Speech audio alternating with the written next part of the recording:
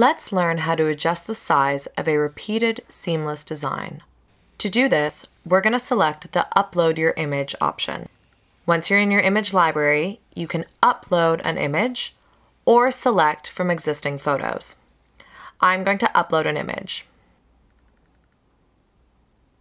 Once your image has uploaded, go ahead and click it and it will automatically be imported into the Design Lab.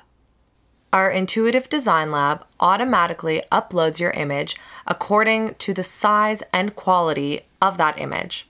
It creates a tile size that's the same as the image size. As you can see, our image is 33 by 33 in height and width. You can adjust the size of the image either by using the arrow keys on the image element in the top left-hand corner, or you can drag the image by clicking on the circle and simply drag in and out to adjust the size of your image. Click Fit to Tile to return it to its original size. Let's preview our image to see what the repetition will look like on our fabric. If you click the preview button, you'll see exactly what your printed fabric will look like with the image repeating seamlessly.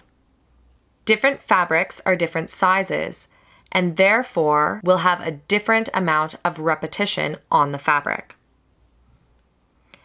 Exit the preview. If you want to adjust the size of your image to have more or less repetition, simply adjust the size on the image icon in the top left corner.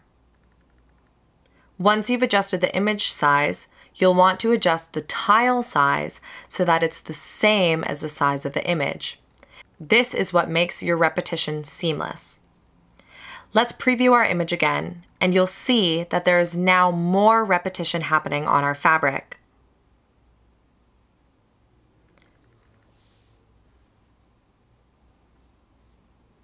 Once you're satisfied with your image size and repetition, click Order in the bottom right corner.